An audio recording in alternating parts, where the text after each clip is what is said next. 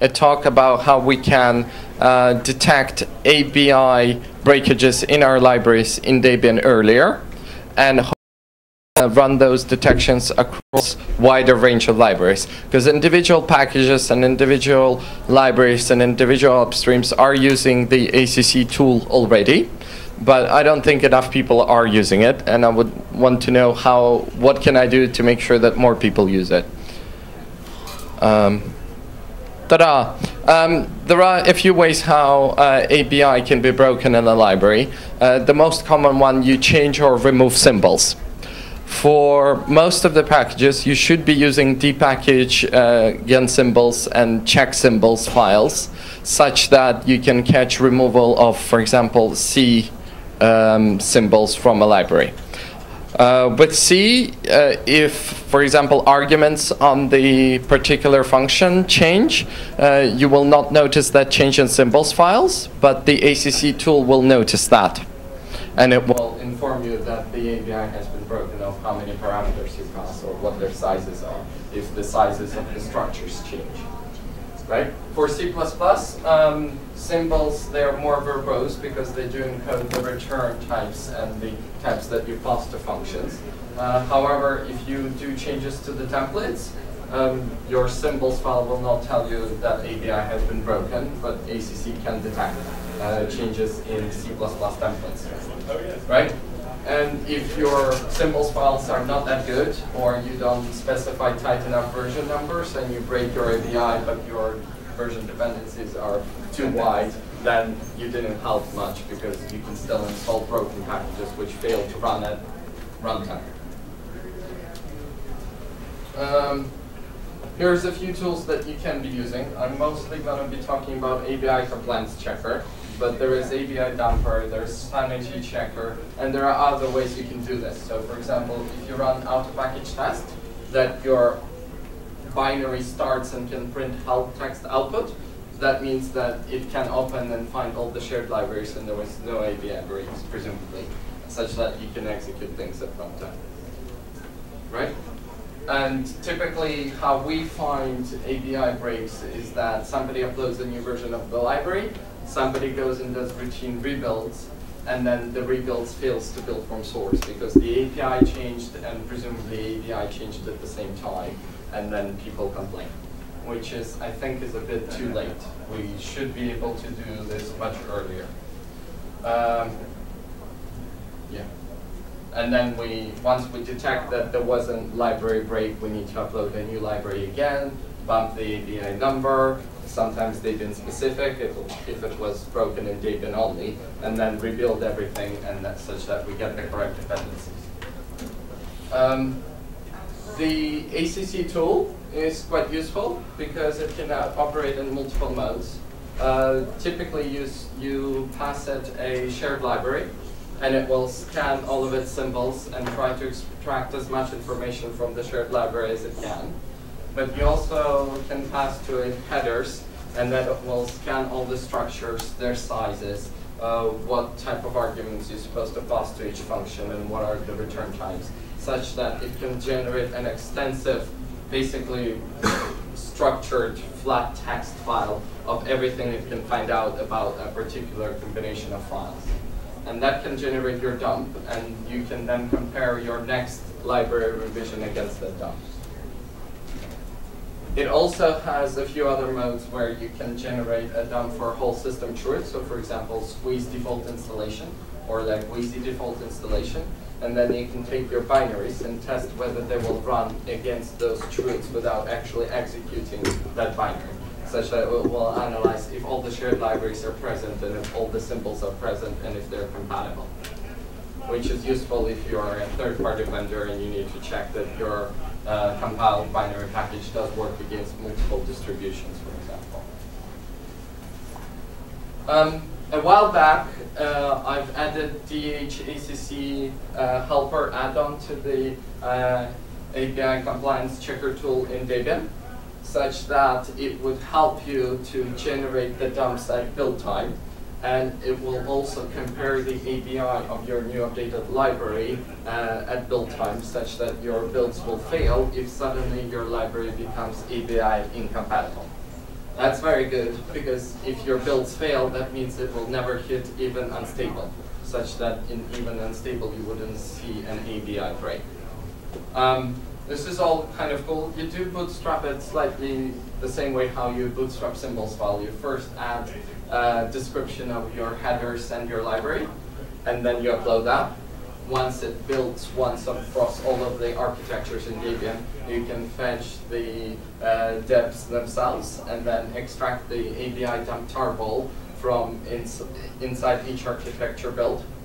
And then if you commit those to your sources of your Debian source package, your next upload will verify that you're still compatible with that old API and ABI dump. Does that make sense? Yeah?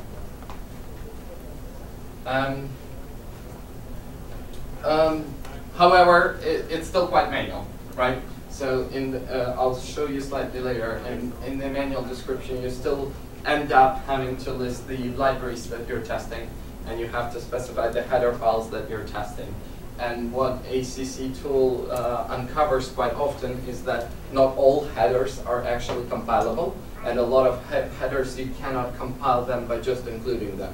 They sometimes need optional extra other includes, or they depend on the include order, or you defining some extra variables to actually operate. Hence, a lot of headers, for most libraries, you will hit that you have to exclude certain headers from being checked for ABI compliance. And the default simple way to configure ABI compliance checkers to just pass it a list of headers or directories with headers and libraries, which should work most of the time. But once you need an exception, you have to convert and write an XML description of things that you need to dump. And jumping from a flat list of files to an XML has proven to be not user-friendly, even though it's quite simple. Hence, there has been very little uptake of DHACC so far that I've seen in the archive. I can give you a real example of somebody who is actually using it as is in the archive today, which is quite cryptic because they're using multi-arch, and I didn't take multi-arch into account.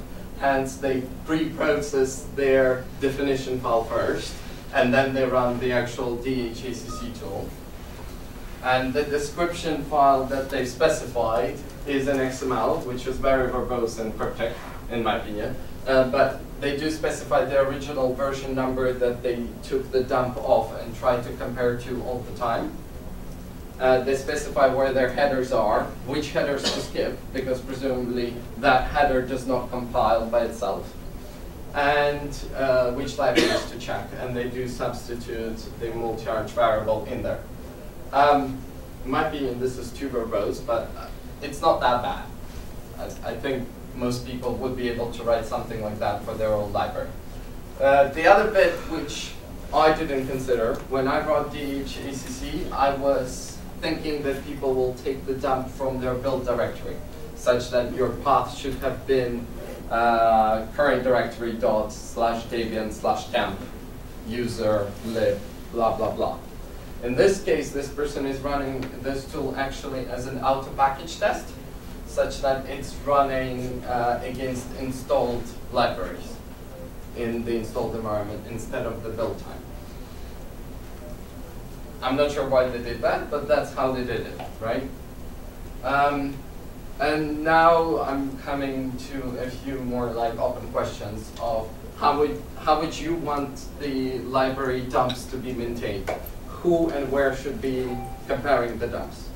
For example, should it be done should you commit all of those config files in your Debian source package, or shall it be managed and stored externally somewhere? For example, on a hosted service which goes and scans all of the Debian archive and tries to compare ABI dumps of everything that it can find, and things like that. Should it be run as an auto-package test? Would you like it to be run as an auto-package test?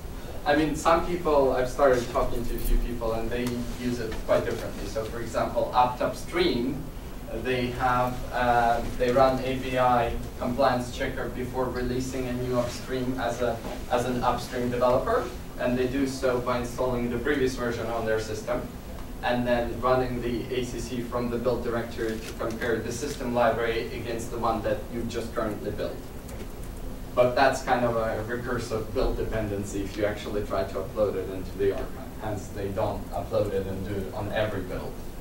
And there is a project related to the upstream developers. They run upstreamtracker.org, where upstream developers are encouraged to add their own libraries and the descriptions of their libraries, such that all versions are scanned and all versions are compared against each other to check for ABI breakages. And hopefully, if internet works, I would be able to show you how those results look like. Ah, that didn't work well. No, I do not want to check it out. That's exactly how that's supposed to work, right?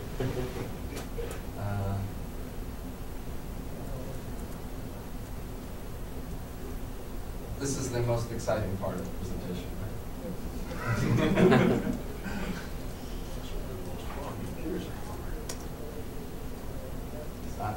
right? Retrieving files via HTTP is very complicated, so it should have a difficult user interface. Right. So I've opened GNU TLS Upstream Tracker, where it tracks various version numbers which are cut off on the screen. Whoa! Ouch. Would it have just an objective attached? Oh! More practical solution. Maybe you should do some keystone correction while you're up there. Right. So here they check. This is results that ACC generates in HTML if you provided a lot of version numbers as you can. And you can see that 3.3.0 did break ABI, and so did 3.2.12. Hence, there was 12.1 released straight after to resolve the ABI break, which happened in upstream there. And if I managed to click stop here. So here's the full report for the ABI.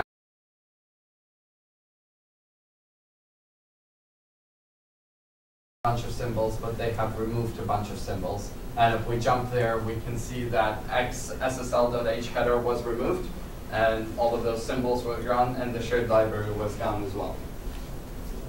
Presumably, it moved somewhere else, and maybe you would be able to still get it, or maybe it's gone for good. So this doesn't tell us what actually has changed.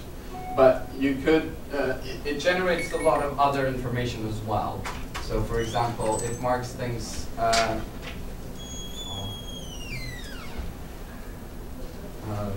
so it gives you explanation of things that changed. So for example, something changed to a const pointer instead of the one that you can modify. In practice, it's a low severity because the type didn't change, the position didn't change, the size didn't change. But the fact that it's now a const pointer, somebody may have relied that it isn't, and somebody's GCC all W error compiles will start failing because of this change, if somebody's not passing things right. Okay, so that's the overview of the API compliance checker tool, and now is the question, why are you not using it? Or are you using it, and if you are using it, how are you using it? Or how would you like me to improve its usage in Debian? I'd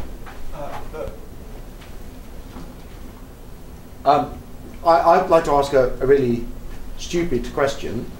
Yes. I don't understand, is it using all the library, or can it operate off? It can operate on one or the other, or it can operate on both. Therefore, several packages, and then here, files, which tries to so anything from down here, and the functions and what you're supposed to pass to them. Separately, it does the dump of the library, where it extracts the symbols from the library itself. So it's two separate dumps. One is called binary, the other one is headers only mode. Right, and the binary mode uses presumably the debug information, etc. So it's as comprehensive as the headers mode? Almost for most things. So for C, it's almost as comprehensive, but it doesn't know the struct sizes, for example. Right, because that's not included in a shared library. I'm not sure if it checks that yet. I've read the whole source code of the whole thing. It's not very complicated. It's a lot of Perl. But so the advantage of using only the binaries is that you don't have to worry about uncompilable headers, right? And strange headers and this headers and and what, and so on. But I don't see how much that is an improvement over just regular depackaged symbols. Okay. The binary only mode. In that case, you know, we've got a limited amount of effort. This needs to be automated. Can we automatically detect which headers were used? Can we, I don't know, grep them out of the debugging data and then produce? Well, I was thinking to do multipass of ACC tool, such that if it finds uncompilable headers, just remove them, or have an option flag to automatically remove them, and rerun it again until it runs with no errors. Because usually you only need to remove like a handful of header files, such that your ABI checking most of them if you can. And then if I do automate it, do I automate it and send a mass back file of patches across all Debian maintainers, or am I running it separately as a fake auto package test type of thing? Go on. Actually, that's an interesting idea. Maybe they should be run centrally as some sort of auto package test and hooked into the testing propagation in a way that doesn't require manual intervention by the maintainer. Because one of the issues that why I haven't started using this is the bootstrapping stuff. Well, A, I don't want to ever look at XML, and B, you do have to package, and then you're comparing it across two versions. And one of the things that I noticed up there, do you still have that web page handy where you can? Yeah. So one of the things I noticed in the do I want to go back? Yeah, the previous page showing the compatibility between versions. It's not clear, like. So it says 3.2.12 is incompatible. It says 3.2.12.1 is compatible, but it's not actually clear whether that means it's compatible with 3.2.12 or 3.2.11. Right. And so are these actually all the same upstream, or are these all the same? Entropy.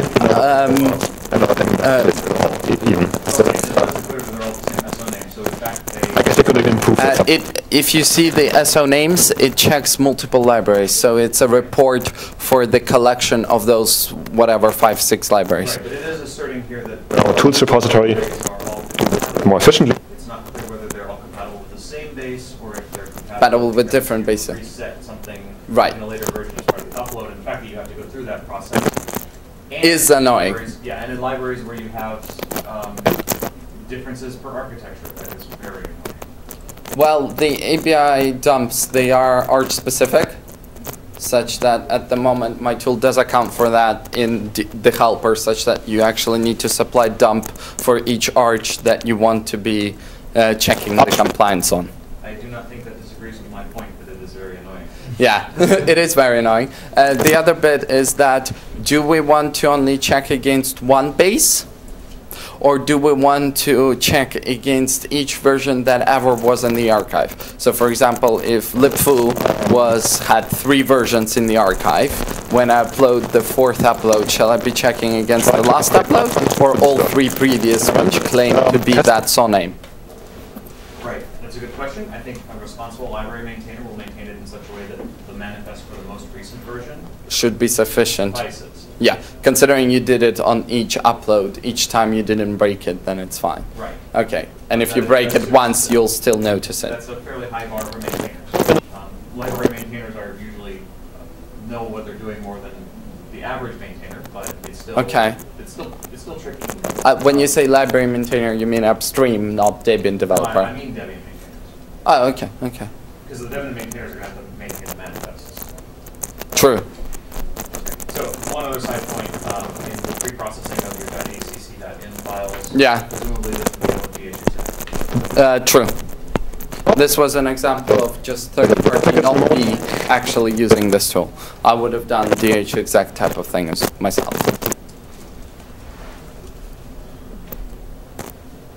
I mean, I presumably I could write something like that to run against the Debian archive, but would it be useful? Or would you rather do it in the source package such that your source package breaks? So I think you should think about the data flow. Right. You should think, where should the manifest be kept? Are we going to implicitly regenerate the manifest from Squeeze and compare it with what's in Wheezy? Or are we going to, manually maintain the manifest? That gives. You need to think about how this will play out with derivatives. And the script Who add symbols to their shared libraries. So I just ran this a trade-off for derivatives. If we do something that means that derivatives get the benefit of this checking, it also means that derivatives may know much less about this kind of stability than we do, will unnecessarily trip over build breakages when they change things. Wow. I mean, in Ubuntu, for example, there are a few core libraries that add additional symbols, which are not upstream and are not in Debian. And ideally, you would want to verify that those symbols are never dropped, especially since they're available to drop, given that they're Ubuntu specific and not even upstream or Debian. Right. I mean, I'm more worried. I'm not very worried about that. About that we do something that might or might not, by default, do the best thing for Ubuntu. Right, okay. It's probably not very much work for Ubuntu to make it do a good To update the dump and or make it build. That needs to be done. But we've got lots and lots of derivatives now, and yeah.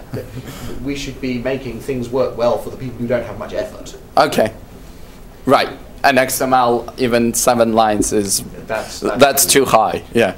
I wanted to make another comment about auto package test. It is possible to write auto package tests that test packages other than the one that contains the tests, and you could do such a thing, and then you would have to teach. You need a slightly different invocation rune, of course, because now the package that is to be tested must be specified on the auto package test command line in a slightly different way. Right. Test definition, you could write tests that do this thing, yeah. Do that kind of thing. But I don't know whether that's useful or not for you, but it's a thing I should mention. I mean, I really like to do it at build time because packages are built for all architectures. And I have no idea the password for this machine. Because Debian has a lot of architectures, and auto package tests currently are only run on AMD 64 and i386. Right, that's a good reason for doing it at build time and doing it as much as possible based on information in the source package. Okay, but that means patches, and it can explode your source package by bit. So, for example, a dump for a single architecture can be megabyte compressed. All of which ends up in the Debian disks. Yeah. That's quite exciting.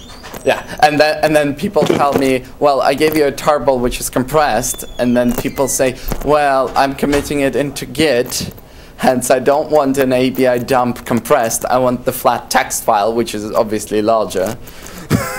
Well, all the Debian packages are compressed during transport. So True. Compressing the file again when dumping it in the Debian directory is probably not helpful. Okay, right, yeah.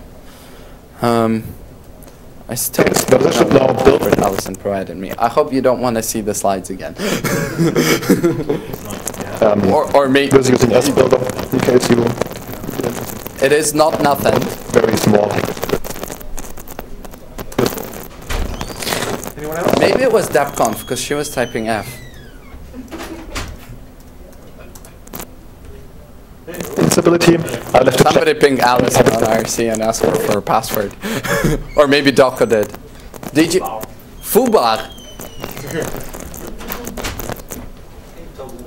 Did you install C++? Excellent. Individual. See what needs to be done. Hello, Matthias. Would you like to track GCC API? I'm not trolling. You mean have the package fail to build when libgcc is missing from it? Oh, yeah, that bit. Because that would detect it. Because you see, it checks, it will tell you. That would never happen. I mean. Actually, if you're not generating the binary patches. What? What did you I say? don't remember. Was it generating an empty libgcc1 package, or did it not generate the binary package? I think the package was there, the library was not. It was the special case of special. So this tool, very sophisticated, can detect missing shared libraries if you forget to ship it. Which totally did not happen, right? Ever. So this is step 6. That's your behavior building. Can't hear a word you're saying, Wookie. But this is how it records, it doesn't pronounce. So how much does this work? Does this approach work for? Right. So it has support for templates. So let's talk about this can package detect then. whether the change inside your template will affect the ABI of the library which happens to use that template after it's rebuilt. However, to actually test that, you need both the library that uses that template and the templates themselves, which are often two separate projects like Boost and libfoo PP, as they're called, right? And then it can check the ABI, and it will tell you that the template has changed. The template API has not changed, but when you will rebuild it, your library ABI does change. So it has support to detect that, but it's I haven't managed to actually construct the config file to detect it and actually give me a correct answer, and I've detected this failure. So I could work on it if there is a good example, such that I could. So there's a project called libabigail. Libabigail? Yes, ABIGAIL. Okay. Which exactly tries to track templates? Templates, yes. Okay. Okay, I was not aware of that one, because the ones that I've listed... it's a new. Oh, it's a new. Okay, because these are the tools that I've tested, so they're Sanity Checker and ABI Dumper. I was not aware of that one. Ideally, you would integrate as many of them as possible to detect things. Okay. So everybody will be happy when I send them a 10 meg patch against their package to commit in the source package. How are you tracking ABIs? Just record it locally. Right, you do it locally. You don't make it public. No. And it's not done on every build. No. Would you want to?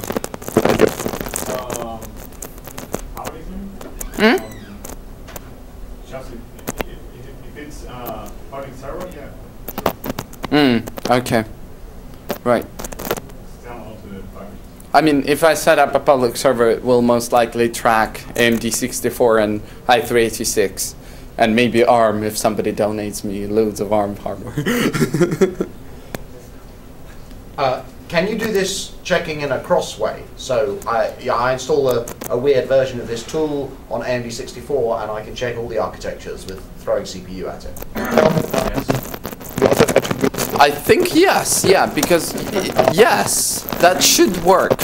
We did the check for Oh, you did. 252 with ARMHF doing the soft load, hard load change of its, well, no, that was Q double to Q real. Q double to Q real.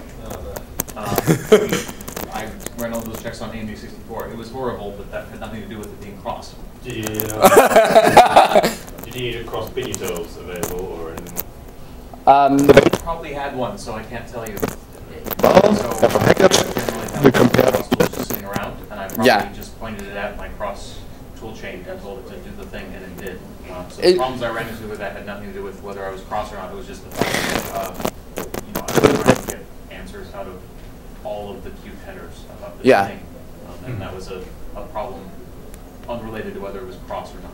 Okay, and that would bring us back to the thing that, in Ubuntu I have cruise tool chains to most arches that we care about, and in Debian Yeah, we're working on that. there are no cruise tool chains for all arches from like AMD 64. And it's quite a long command line. People are working on that, I've heard that before. Probably at like last DebConf. Are they available?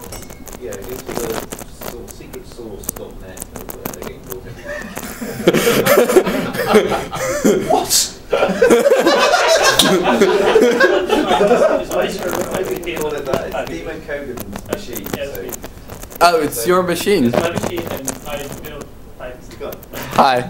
You have cross toolchains to all arches? I want that. Okay. There's a script that every week checks out the sources and patches them very lightly. Very lightly. Just a little bit of sprinkles.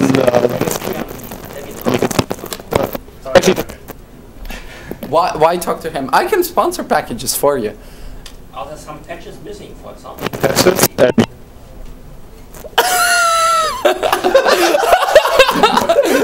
This is not an accusational question Very whatsoever. strange conversations where most of the people in the room have got no idea what's going on. Well, well, at least That is no. this is kind of like playing mouth, so that's fine. So it is on package, but it has been modified in the metadata file. The package reports differs from the Cabal file in the table. They do that so they can.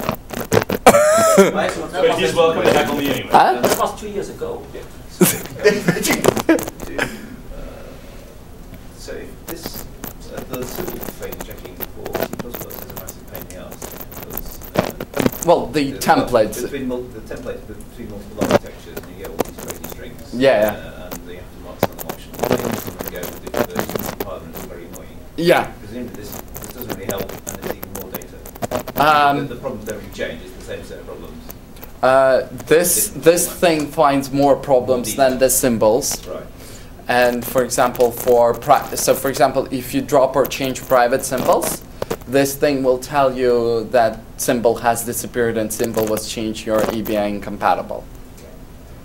Because your symbol is public and it is in the shared library, it has no idea that it is somehow else how marked private in like API documentation. Because what happens a lot, people say, oh, these are private symbols, but then they stick it into the shared library such that it's accessible to anybody who links against it. Well, that's not very private. That's like a normal symbol. So, you know, then this tool detects it, and then you need to actually check if anybody else is using those symbols or relies on them. And that's slightly harder because it's checking all the dependencies.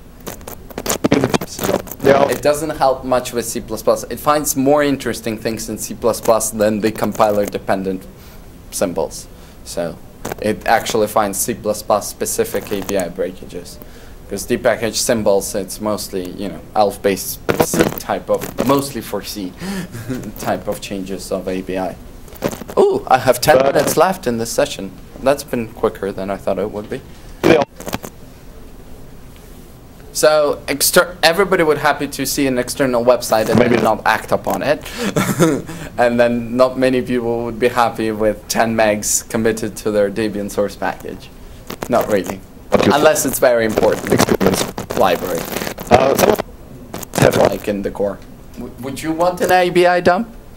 See, we effectively do this upstream and trust that upstream's not screwing it up. Okay. We don't actually ship a symbols file in the source package at all. We trust that the symbol versioning in glibc upstream is correct. Okay. Did I just repeat that all over again? So, yeah, with glibc, well, all the Debian glibc maintainers are also upstream developers as well. So we trust that we're doing these checks correctly upstream, and most of the time we're right. And in our case, because we use symbol versioning very, very heavily in glibc, that allows us to auto-generate our symbols files, and they generally should be correct. Now, it's possible a Debian patch could drop a symbol, and maybe we would like to know that. On the other hand, we'd also like to think we're not that dumb. So, like the massive, however large that dump would be for glibc, which would be very, very big, I'm not sure if it's something we would care to have or maintain. Right. For some of the smaller libraries I maintain, like say libartaz, which that's like a fire and forget maintenance for me. That would actually be kind of handy, I think, to have that extra level of security. Well, for me, I would ideally want to have this tool reliable enough to detect that boost API stays stable, such that when they release a new upstream version, I don't need to repackage and rename ABI of every single library, just some of them. Although that sounds scary, but a little bit. Okay. The other thing, like for example, the recent ABI break, which wasn't an ABI break, was symbols conflicts, such that we had GNU TLS 2.6 and we had GNU TLS 2.8. And both libraries had conflicting symbols, such that when eventually enough people started using the new one, but they were still users of the older one, when a binary had both libraries linked against it transitively, it would explode at runtime because the symbols were conflicting. How can we detect that? Yeah, well, I was going to say, I think given that it's quite a lot of data, you need to decide what the real problem is you're trying to solve and where we should apply it. Okay. Maybe running this for a while so that we can send people. Because the problem is, you get told after the fact that you've broken the library, after we've uploaded it, and it's already a new version, and you go, by the way, it's wrong. Yeah. And I knew about it. Yeah. So I don't know how useful that is. At least I guess the point is they can fix it and go back, which when you get it's broken again, because now it's different from the last version. Yeah. But really, I think a way of supplying to maintainers the information. Do you realise that the API changed? And that means that this needs to be adequately reliable. Yeah. And you need to work out, as you say, compare it just against the last one, or the last N, or the last major. Or against stable, or against testing. Exactly. But if you can supply a useful data feed that a maintainer would actually find useful. You know, yes, this changed, and the version number suggests it shouldn't have. Then I think that's the kind of info people actually want. Okay. And yeah, it involves putting several megabytes of data in their own package. They might be that used. Okay. And the problem is those, Okay. people mine libraries, nobody's checking. So that's the way you would never notice. Yeah. I mean, one of the libraries that I've maintained upstream has yet to release a new point release version update, like micro point release update, which does not break ABI. So for me it was easy. I was bumping the ABI by default, but then I would maybe I should stop doing it, and then I would run the check and it's broken. It's broken. They change classes inheritance for no reason, and that breaks C++ ABI straight off the bat. Yeah, I guess not many people understand this, so if you could improve that. Oh, right. Okay. Huh? Yeah. Okay. Do people care checking whether this binary still is executable in Wheezy and Jessie and, for example, SED without recompilation? Because you can take a dump of squeeze, you can make a squeeze chroot and take an ABI dump of that chroot, and then you can make a dump of unstable chroot, and then you take your binary that you've compiled and you can ask, will my binary run against that system?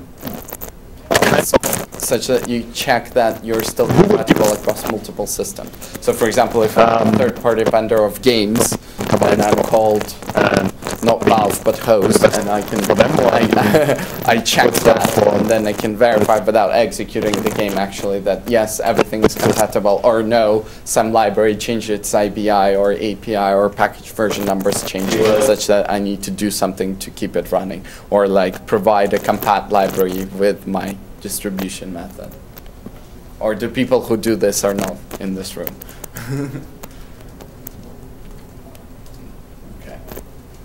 Or maybe the question is too confusing. I'll write a blog post about it and about the session and notes and see how that goes.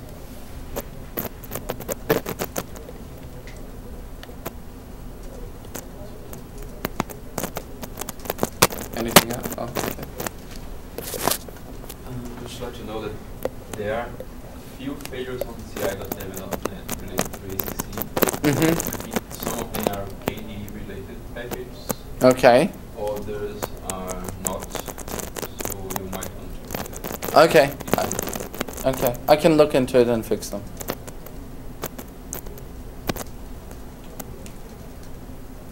Does CI Debian.net have retry button yet? No. Okay. It will retry whenever anything that needs a retry. Yeah. You need to trigger it, yeah. Okay. Anything else?